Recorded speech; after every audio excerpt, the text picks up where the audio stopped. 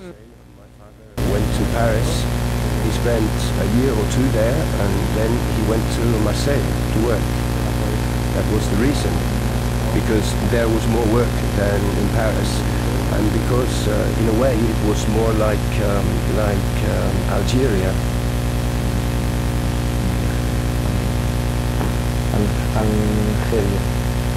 Algeria. Yes, it was similar in a way. That's why. Finally, the Zidane family installed their household about 15 minutes from the center in the Castellan neighborhood.